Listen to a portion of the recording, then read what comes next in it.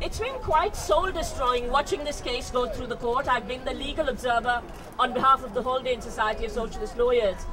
And although I'm speaking in a personal capacity today, I want to ask the policemen, the prison guards and the journalists here to wake up to what's happening in our midst. Yes. It is not normal for the prosecuting state to have plotted to kill the defendant.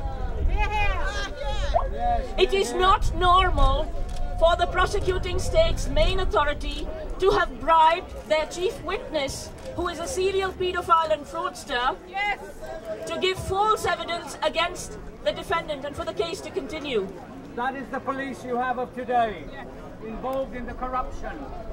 And it is not normal for the way in which due process has been denied at every stage, whether it is the late provision of the second superseding indictment, whether it is the general behavior where after months of begging for a laptop, he's given a laptop with keys glued down, or whether it is that a journalist is sitting in Belmarsh prison while the media community wants to know who made his kilt and is she getting married in a Vivienne Westwood dress. Yes. Yes. I can see a number of people here who are the journalists who have dared to report.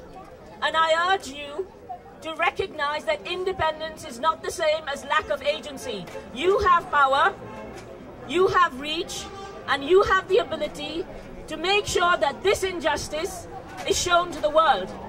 Julian Assange is being prosecuted through an extradition process which has been hijacked in order to hide war crimes by a state that has committed war crimes in Iraq and Afghanistan, that continues to this day, 20 years after Guantanamo, to keeping Guantanamo open. Nobody can justify that.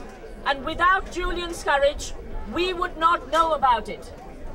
So I urge you today, all of you here, to use your power to help free Assange.